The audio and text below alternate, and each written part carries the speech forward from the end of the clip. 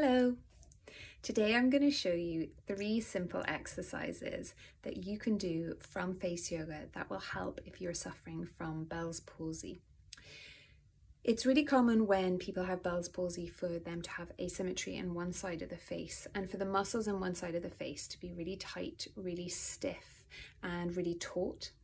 And with that tightness and that stiffness also comes a weakness. So what we want to try to do is look at the common areas where there would be asymmetry and try to rebalance them. Today we're going to focus on the mouth first. So one thing that I see with my clients is when they have Bell's palsy, often what happens is they can smile on one side and the other side droops down like this.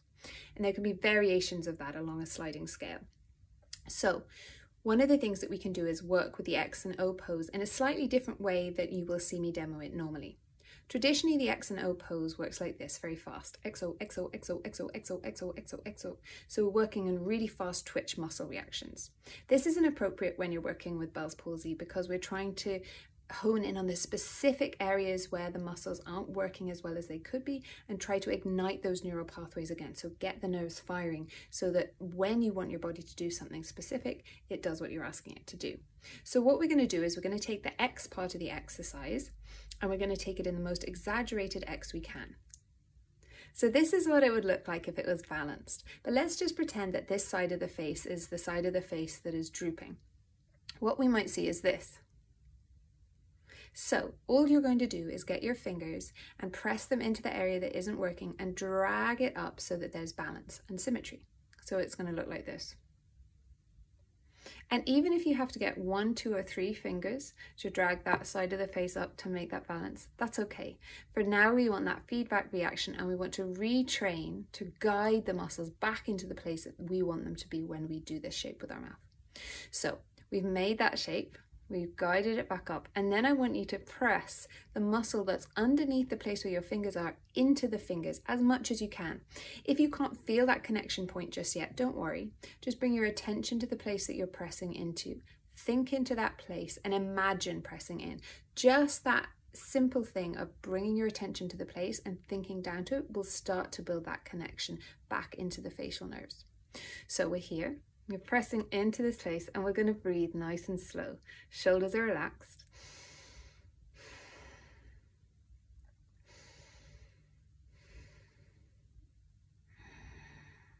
And then we're going to release and we're going to massage out around the areas. So we're going to bring softness back into the areas which might have brought some tension in just because we were concentrating and because we're working those muscles hard.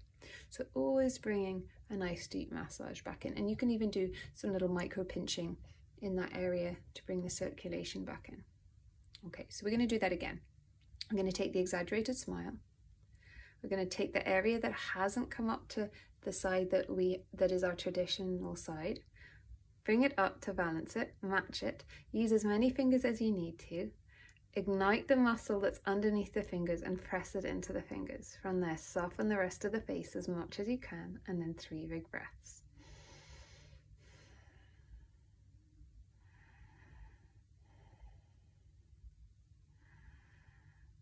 And release. And then we're going to massage out that area again.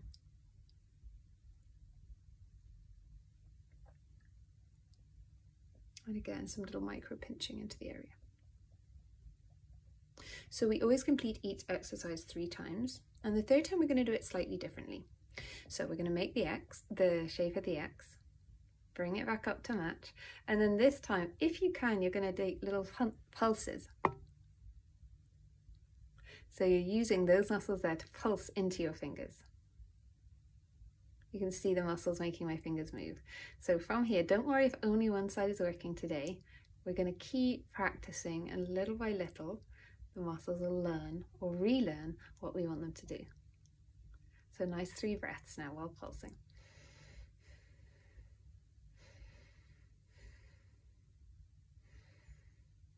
And release, massaging again.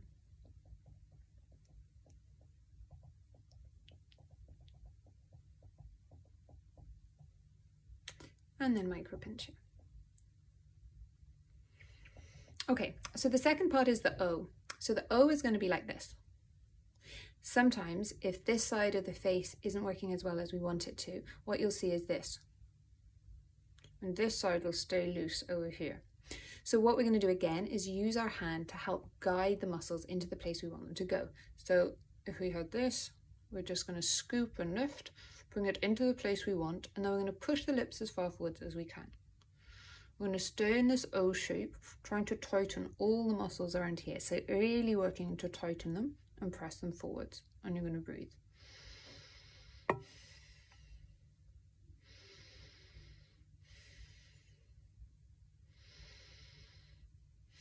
And then release. And this time we're going to do little waterfall fingers around the edges.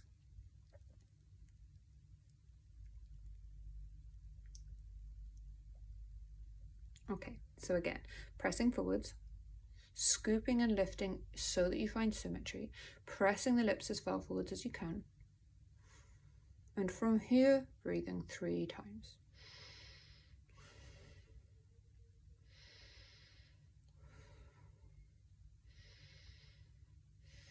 And release, and waterfall fingers around the area. So anything we can do to bring circulation and lymphatic drainage to the area is really going to be helpful to get that tissue working and getting it really nice and soft and supple again after having been in spasm. Okay, and the last time, making the O, pressing it forwards and up, finding the symmetry, relaxing the shoulders and breathing here.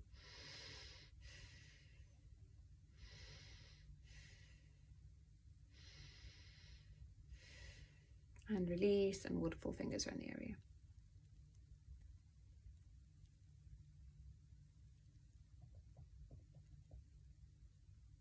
Okay, well done. So the second exercise we're going to do is a version of the puffer fish exercise, but we're going to adapt it to make it more suitable for faces that aren't working exactly as we want them to at this particular minute. So traditionally what we would do is fill the cheeks with air like this.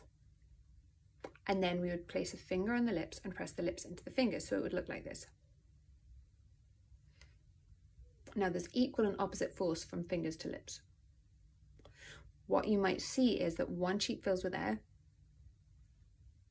and this one stays empty. Or there might be areas of this one that stay empty. We're going to use the same theory that we did on the last exercise. So in the areas that we see there's emptiness, we're going to press our fingers into those areas. We're going to try to push the muscle in to meet the fingers. And sometimes just having that feedback of the hand on your face is enough to ignite those muscles. Sometimes you're going to feel a little twitch of ignition, and that's great. If we feel a little bit of something, that's building the neural pathways. And don't worry if you don't feel it the first time. It might take a bunch of times trying before we start to regain our trust in our muscles and re-understand the proprioception of the way that our face is working now. So let's take a deep breath in through our nose, fill the cheeks with air as much as we can, find the areas that aren't as full, press into them, and then we're going to put all of our fingers, so 3 across the lips, because there might be one side of the lips that aren't able to push forwards, and we're just going to breathe here.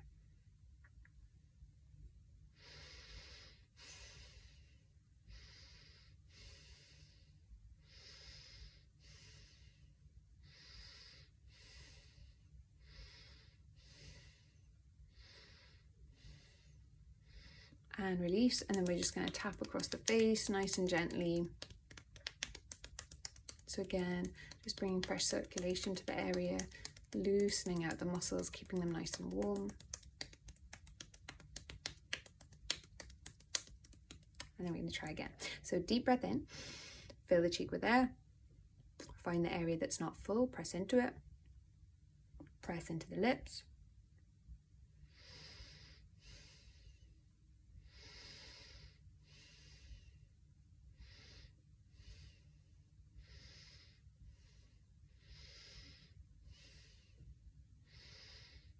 And release, and tapping again. So remember, when you're pressing on the lips, it's really important that the lips push into the fingers and the fingers push back into the lips. Okay, last time. All right, sitting up nice and tall, taking a deep breath in, fill the cheeks with air, find the areas, put your fingers onto them, and then press the lips and the fingers together.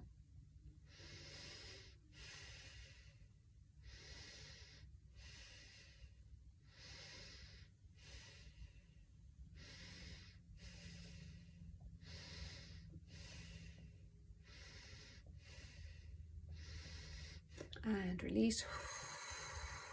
Just do little waterfall fingers and loose the lips. Okay, so the last one that we're going to focus on is the nose area. Sometimes if this side of the face has been in spasm, you can almost feel like at nighttime that this side of the nose is collapsing in on yourself, or that it's really tight and it's pulling. One of those two things can happen, and it can obstruct the nasal passageway so that it feels that you can't get the breath in really clearly. This is a really simple exercise that you can do that will help to open those passageways, open the sinuses, and also soften and loosen out the tissues that might be in spasm around the nose. So this one, we're going to take the knuckles of the fingers and we're going to glide up towards the bridge of the nose, nice and smoothly, gliding up all the way up to the bridge of the nose and starting from the top again. So we'll go 4 times. Each time you come down a little bit, get to the very edge, you won't be able to breathe through your nose for a second, and we start back at the top again. So nice, smooth, massaging knuckles, even up through the cartilage points at the end.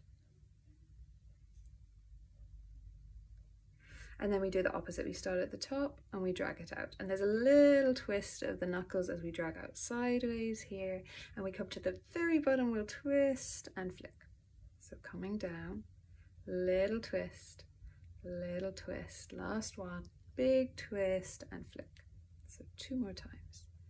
Little twist, little twist, little twist and big flick. And last time. And then take a deep breath in through both nostrils and feel how much more open the nasal passageways are now. I hope you enjoyed this video. If you want to work with me, or if you have specific ailments or areas of your face that you need to work on, you can find me on Instagram at Face Yoga with Lydia, and you can direct message me and I'll be happy to work with your queries. Bye.